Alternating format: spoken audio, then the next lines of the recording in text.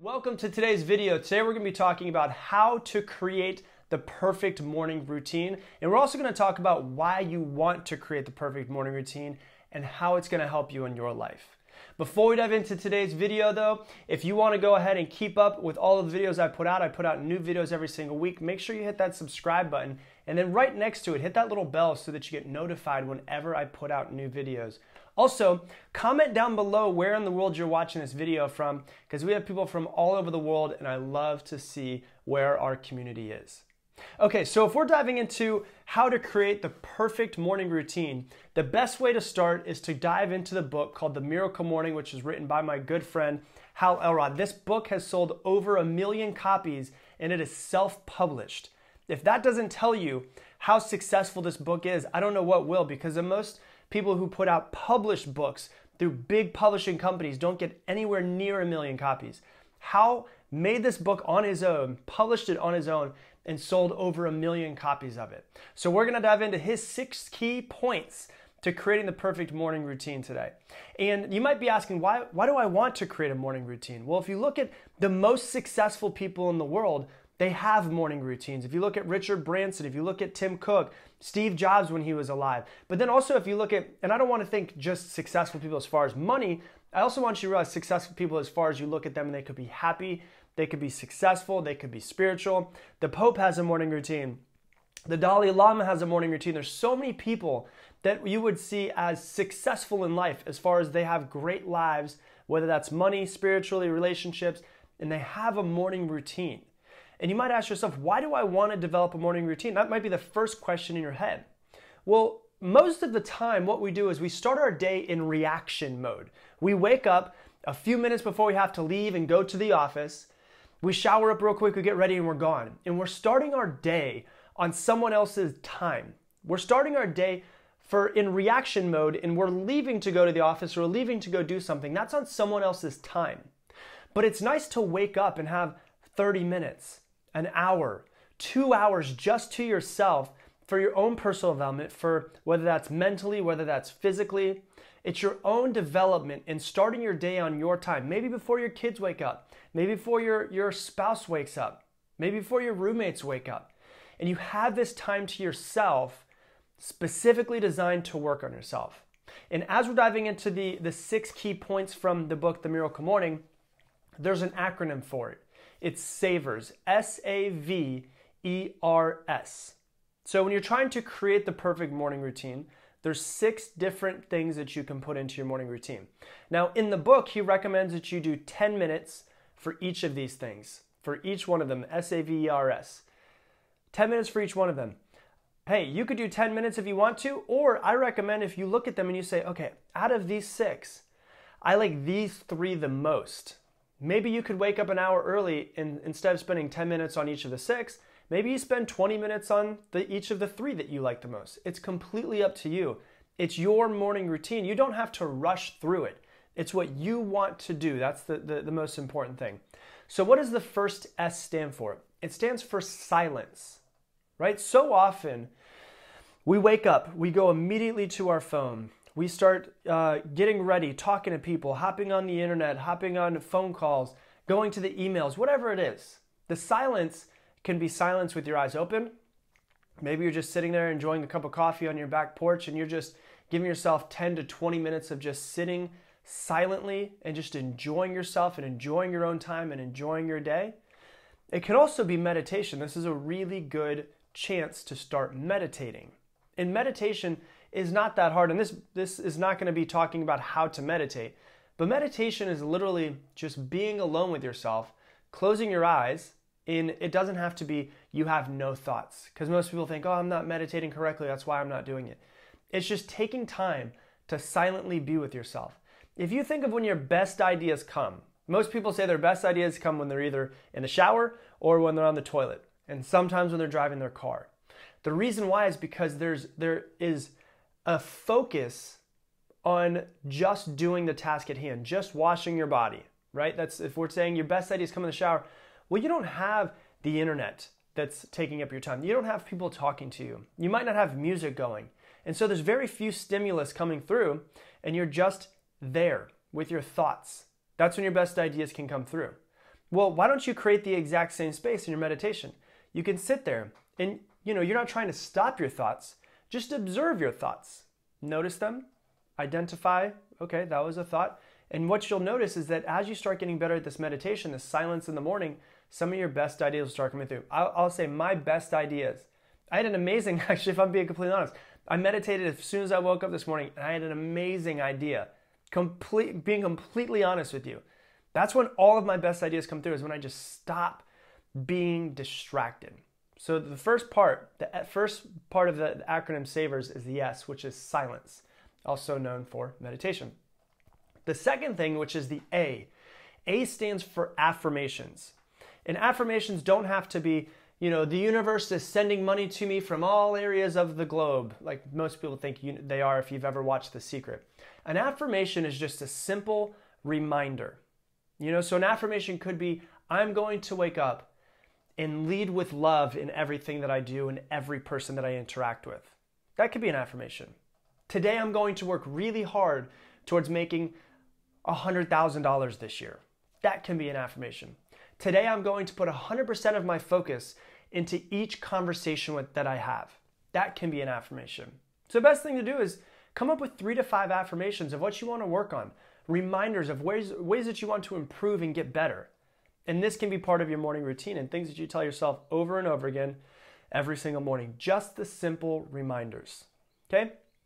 Next thing is the V. V stands for visualization. Visualization is extremely, extremely important. And the reason why is because visualization allows you to be able to see the future that you want to create. And then what's exciting about it is then you go back into your normal day and you're excited because you've seen what the future can be. And now you have more motivation to go and create that future. So there's a thing called the reticular activating system inside of your brain. If you've ever bought a new car and you never see that car anywhere, but then after you buy it, you start seeing it everywhere, the reason why is because your reticular activating system. The reticular activating system is basically the thing that filters out all of the bits of information that come into your brain all day long and allow you to get just the most important things. So within one given second, this second right now, you have over 2 trillion bits of information that your brain could pick up on. 2 trillion bits of information per second. But your brain filters out everything except for 200 bits per second. 200. So that means it filters out almost 2 trillion bits of information per second because it's only allowing in 200. The reticular activating system is the thing that filters out all of the stuff that you don't need.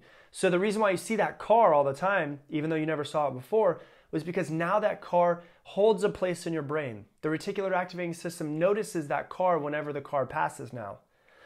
What does this have to do with visualization? Well, when you visualize what you want, what happens?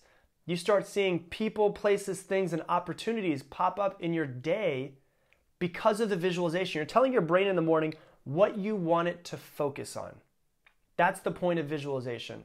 And people always say synchronicity. Man, I was thinking about that today and then this happened.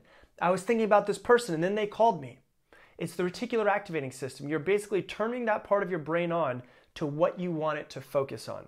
So instead of thinking about the negative things and the things you don't want, start visualizing the things that you do want and you'll start noticing them pop up inside of your day. That's the importance of visualization. The fourth part of this morning routine is exercise. It could be working out, it could be yoga, it could be going for a walk with your dog, it could be just moving a little bit more, maybe doing some stretches, some form of exercising in the morning. There's a ton of different studies that show that exercising in the morning usually helps people's brains become more productive and work better throughout the day, but then also gives them more energy throughout the day. So it's important to start your day with even 10 minutes of yoga, 10 minutes of stretching, taking your dog for a really quick walk. Exercise is a key point to your morning routine. The fifth point to your morning routine is the R, which stands for reading. Take 10 minutes or read 5 pages, read 10 pages, read 30 pages. It's completely up to you. But read in the morning because what happens is your brain starts to, instead of starting your day off on, oh crap, I got to take a shower, I got to go get ready, and then you hang out, run out of the house. When you're reading, you start becoming more inspired. You start thinking about what the future could hold for you based on the stuff that you're reading. If you read something that's nonfiction, you learn something immediately in the morning, which might make you want to learn stuff more throughout the day. So start your day off with reading as well. Take 10 minutes, take 20 minutes, it's up to you. And the last part, the sixth one, stands for scribe, which I know Hal, and scribe just stands for journaling. That's all that it is. He had S.A.V.E.R., and then he's like, S.A.V.E.R. J doesn't make sense. I can't use journaling. And his wife Ursula was actually the one who said, oh, why don't we go ahead and look it up? And they looked up journaling, writing, and they said scribe. Oh, perfect, S.A.V.E.R. So if you're trying to figure out why somebody would use the word scribe, it's because it makes sense in the acronym S.A.V.E.R.S, S-A-V-E-R-S. Journaling, taking 10 minutes, 15 minutes to write down what was great about yesterday. What can I do to make today great? What are 3 things that I'm grateful for this morning? Start your day off, and if you just want to make it easy, just ask yourself 3 things that you're grateful for this morning. They don't have to be big things. It could be the fact that outside there's trees that take all of your carbon dioxide and they turn them into oxygen, and you have breath today. It could be that you still have your health. All of your children are healthy. You have great relationships. Whatever it is, the sun's shining. They don't have to be big things to be grateful for. Start your day off by just journaling 3 things that you're grateful for. And if you want to dive deeper into it, start to ask yourself good questions. Where do I want to be in a year, 5 years, 10 years? What's the number one thing that's holding me back? What can I do to get past it?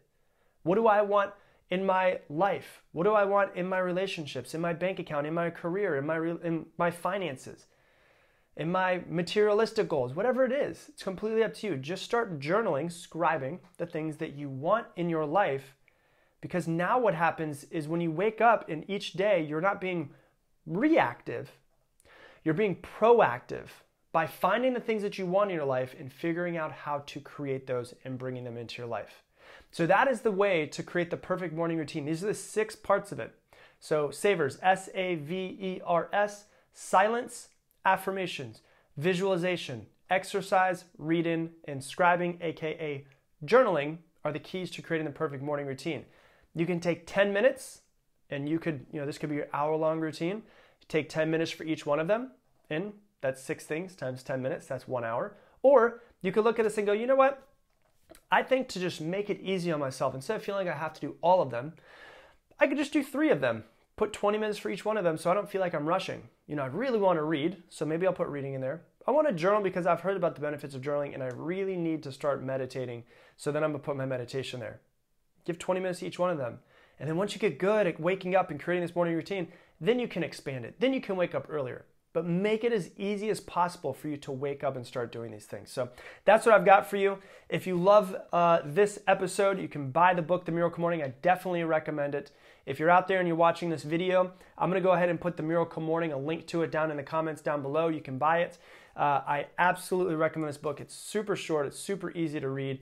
And I would recommend that you go out and you buy it today and start creating the perfect morning routine.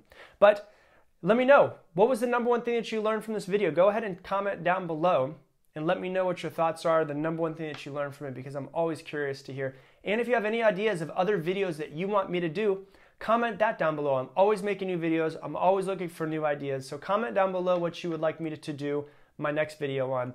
And if you want to, go ahead and click that subscribe button that's over to the side. I put up new videos every single week. Make sure that you don't miss them. But I appreciate you for watching this, and I'll see you on the next video.